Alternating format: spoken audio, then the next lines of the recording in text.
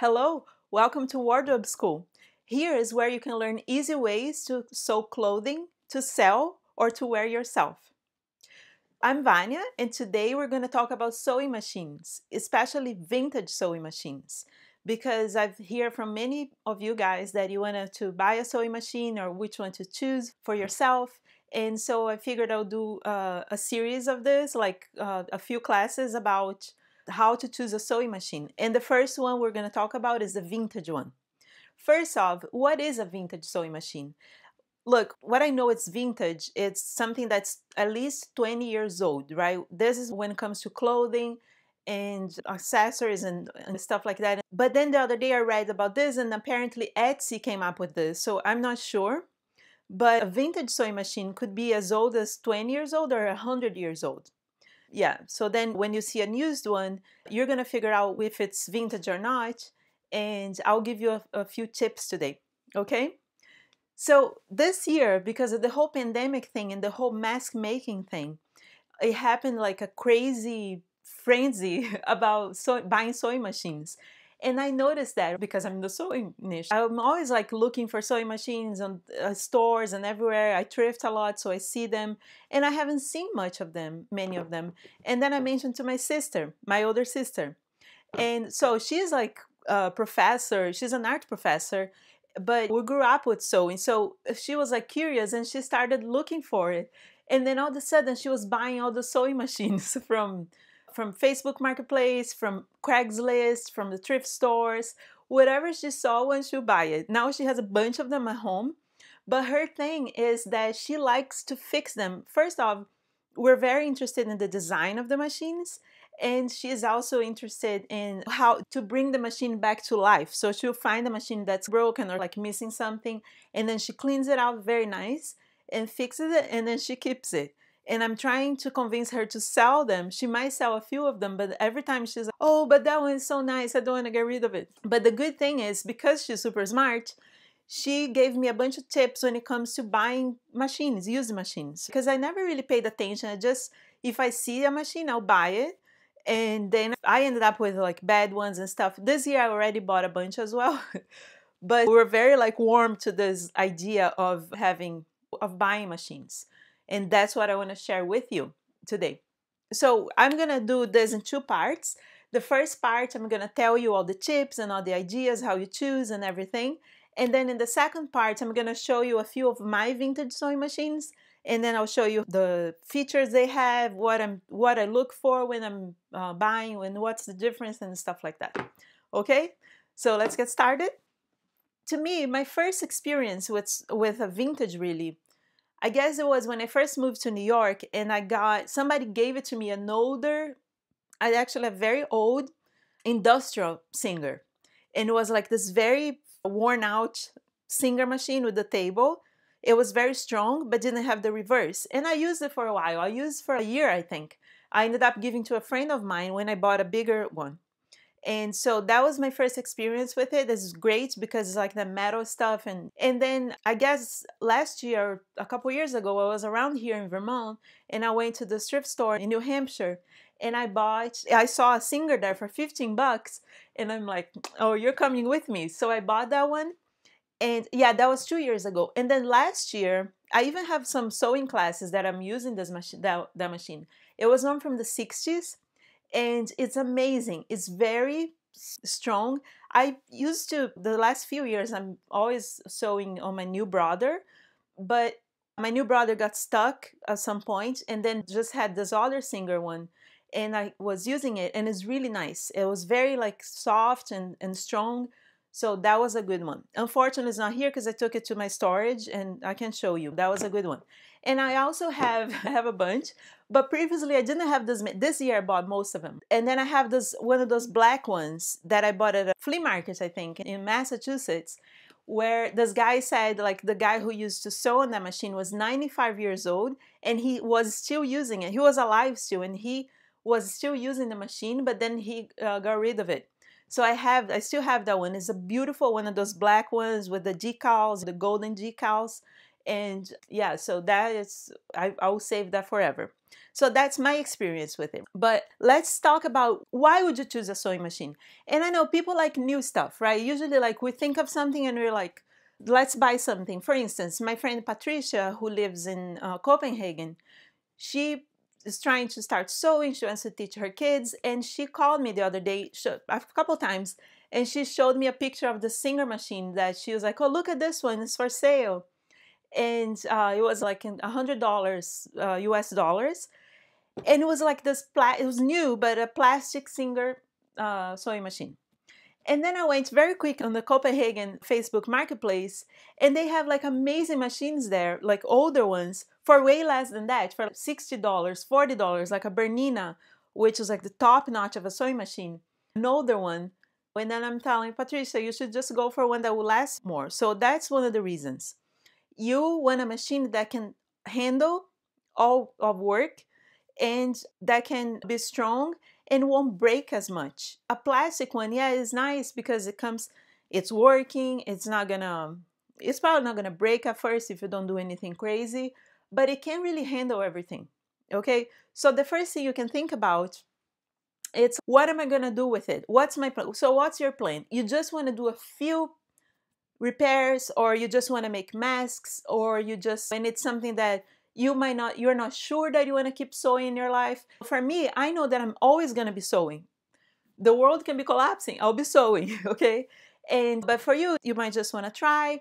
So, and what I'm saying is you might pay less for an older machine than for a new machine, okay? So yeah, that's for me the first reason. So how you want a machine that you can rely on, and it can, for instance, the old one that I have, it doesn't have a reverse, which I'm going to show you what it is and how it works.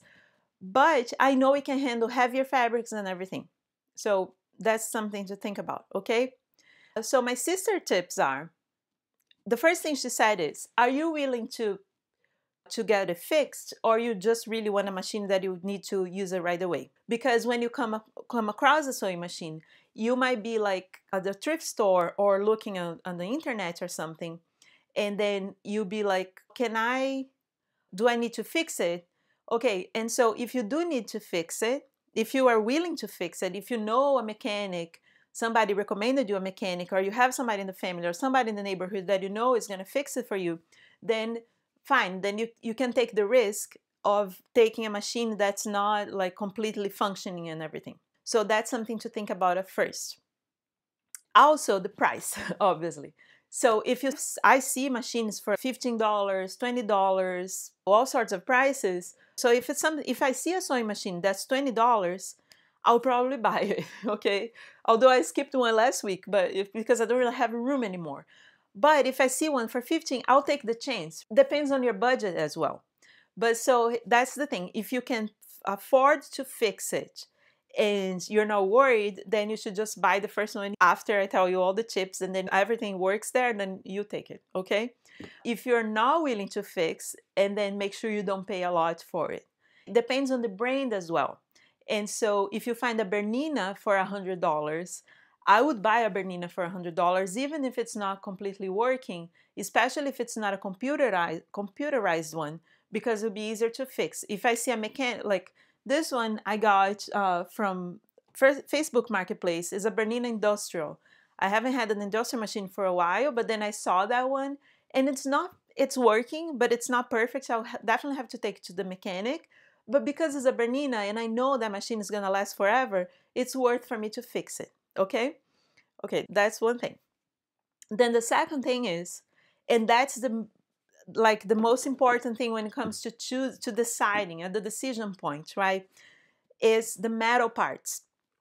So a new machine usually is mostly plastic. It will have just a few parts inside that are metal, but as much as plastic they can have, they will, because it's cheaper. And let me tell you, a plastic machine is a pain in the butt because at least for me, when I'm sewing, if I'm making like a canvas bag or something, the machine is moving because it can't handle the fabric, and I know that thing is not gonna last much unless it's very expensive. If it's like a fancy machine, That's plastic. Okay, but okay, if you see like a Bernina that's plastic one, and then you buy it. Okay, but usually at a thrift store you're gonna find those like older ones, the vintage ones that I'm telling you.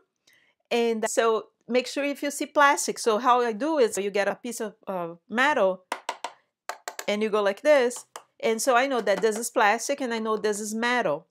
And then the most metal it has, the better for you. So if it's like a heavy one, sturdy, that's a good one. Okay, so you want to see if it has metal parts. One thing my sister said, this is how I choose, and then her tip is to look at the gears. The machine is made with wheels, right? So there's a bunch of gears inside. I don't know if you've ever seen this image, but for instance, my Bernina, you can open the top here and you see all the gears. And she said, if it has gears that are metal, you're good to go, because the gears are never going to break. Rarely it will break. But then some machines are plastic. That Bernina is amazing, but it can't handle like everything because it has a couple of plastic gears. So it's good if it's possible for you to open the top or ask the person, how is the gear? Some machines open the top. You can always unscrew, or that one opens without screws and everything, and you see inside. Okay, but if you're at a thrift store, you can really tell. But so that's something to think about if you're more investing a little more money on it. Okay. Yes, the other thing she said, the third tip is working parts. Is it working? And what you can really tell if it's sewing very well if you're at a thrift store or if you're buying from someone else. Usually you ask them, is working? But then they'll be like, yes, of course they're going to tell you that's working. You can test it. The first thing I do, and my sister agrees, is turn the wheel. You go, look, and you turn the wheel back and forth. And if the needle is moving, sometimes there is no needle, but if you see the needle thing is going up and down, at least it's a sign that it might work. Okay, that's the first thing. And then the gears, if this is moving, that means the gears are working. If it has a belt, you gotta make sure the belt is working. Some machines don't have a belt, an external, but some have. When the motor is like out here, especially the old ones, it has a belt. You have to see if that belt is falling apart, if it has any issue. A belt is cheap. If the machine is amazing, it's worth getting a new belt. What else? The motor is something else. There's always a motor, right? Unless it's a mechanic machine, which the old ones that are like by foot. But you want to see if the motor is working. If it's one of the small machines and you were at a store, you can plug it in and see if it turns on. And what you do is, and that was my sister's recommendation, you just touch the foot pedal a little. You just touch it just to see if it runs. You don't want to really run the machine right away, especially if it hasn't worked in a long time, right? Because if you don't want to mess with the machine, that's what she said. So you just want to test if the motor is working. If it goes, if it's working, the motor is fine. Okay. The wheel, the motor. The other thing is, does it have accessories? And sometimes it does, and sometimes it does. Some machines, if it's like an expensive machine, like an Elna or a Husqvarna or a Bernina, one of those international ones made in Germany, made in Sweden or Switzerland, the accessories are very expensive. A Bernina foot can be like $50. So you want to see if the machine comes with the accessories, and if those accessories are the same ones, if it belongs to that machine. Because many times, and I've been through this, you go buy the machine and the person says it comes with accessories, and then when you see the accessories was from other machine, and then won't work for this one. So you want to make sure the accessories work. And the last thing she said when it comes to working parts is if it's dirty. Some machines, if it's a little dirty, it's okay, you can clean it. That's her fun. She likes cleaning everything. But sometimes it's so dirty that if the person didn't have a good maintenance, didn't take care of the machine, it might get too hard to fix it. Sometimes the pieces get stuck and the lint and everything. You don't want to deal with that. So make sure it's like somewhat clean and it's not going to give you too much trouble. Okay, let me see the belt, gears. So if that, and then obviously you look at it and you're like, oh, it looks like it's nothing is really broken, the buttons move and everything. So that's a good point. So just recapping that, make sure you're willing to think about if you want to fix it or not. How is your budget? What brand is? I didn't mention that, but think about the brand. Is it a singer? An older singer is always good. And if it's one of those made in Germany, made in Switzerland or Sweden and stuff, those are good. Okay, then think about the metal parts. How many metal parts are there? Is it heavy? Right, if it's heavy, it's because of metal. In another video, we can talk about the newer machines and that new heavy duty, the Singer heavy duty. What they did is they made and that's, it says that in the box of the sewing machine. The bottom part is all metal. They say most of this machine is metal, so it can handle stuff. That's why it's heavy duty, because it will handle it. So think about the metal parts. And the other things is the working parts. Are they working properly? Is the wheel moving? Is the motor working? Is all the buttons are working? And is it clean? What you're looking at it, you think it looks good, okay? The other thing is, she said, never use the same needle. That's not in my list, but I remember. And it's important, okay? Never use the same needle that you bought the machine with, because then it might be sitting there for years, for months, or for a long time, and it's not good. So you always want to put a new needle. So look for the manual. Sometimes it comes with the manual. If it doesn't, you can look online. All manuals are available online. If it's not, and if it's a company that is still out, Singer, Bernina, all those, you can always email them and they would send you the manual, even if it's super old. This machine that I got from the 95-year-old guy, I sent to Singer. I said, look, I got this machine, I don't know the manual. And they sent me the manual. It's all hand-drawn. It's beautiful. You can always get the manual, so then you know how to replace the needle, and always replace the needle. Okay, never keep the same needle. The other thing she said is, this is the tip number 4, never force anything.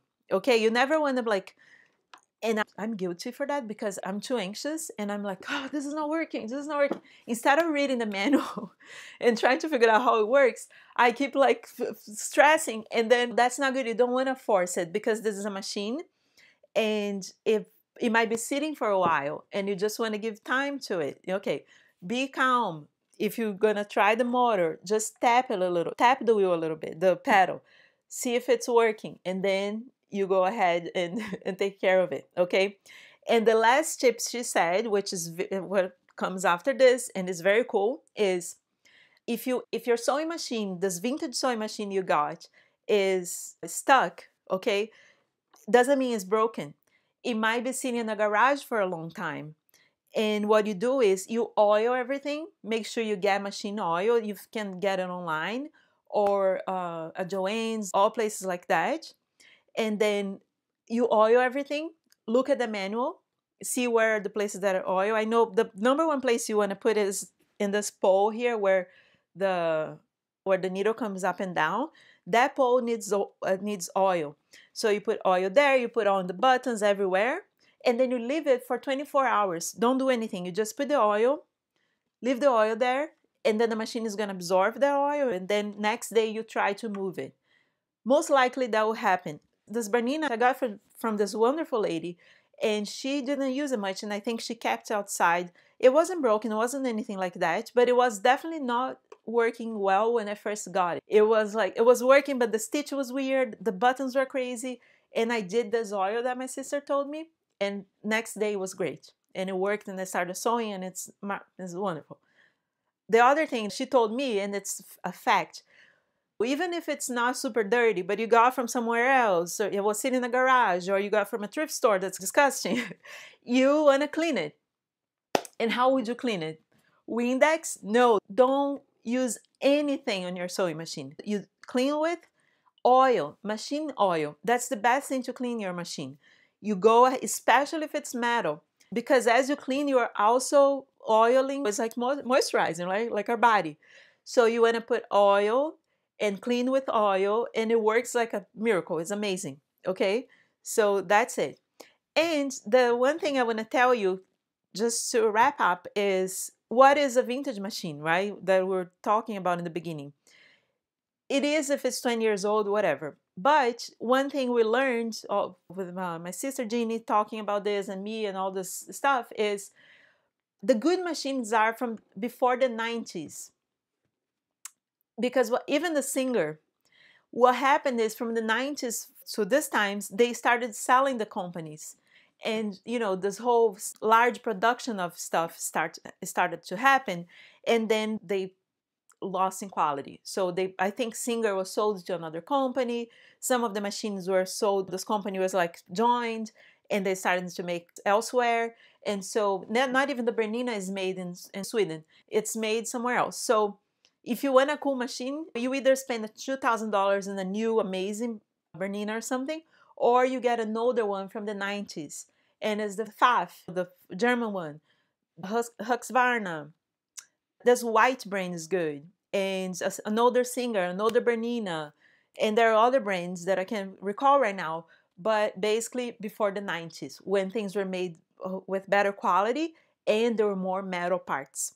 Okay, and my last tip is, if you get a sewing machine and you're like, oh my god, what am I gonna do, before you take to the mechanic, before you assume it's broken or anything, join the groups on Facebook. That's like the best secret. The groups, there are groups that are specialized because people get crazy about their sewing machines, and I can tell you that happened to me.